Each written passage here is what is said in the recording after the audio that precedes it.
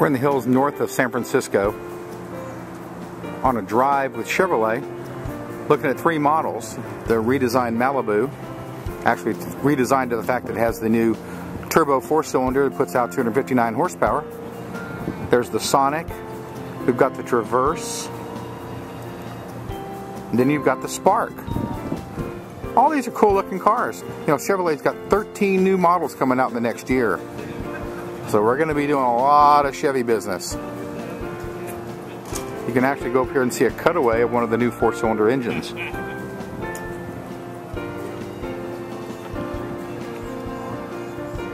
Let's look at the view here.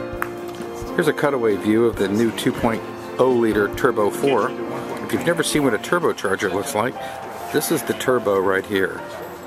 Here's one that's kind of cut away a little bit, which is basically a turbine. You can see the veins right there. This is what makes that car magic. This is what's going to be new for this one. You can see the turbine right inside there. There's the valves, there's the head, there's things like that. You can go down there, there's the crankshaft. There's a cutaway piston. There's the pistons that go up and down right there, folks. This is the heart of the 2013 Malibu Turbo right here. There's the turbo. It crams the intake mixture right into the intake here. It goes into the intake valve.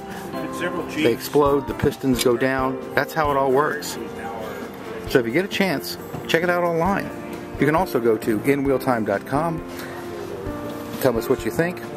You can also go to Facebook/InWheelTime and like us. We want you to like us. Until then, we'll talk to you next week. This is Mike Herzing with In Wheel Time.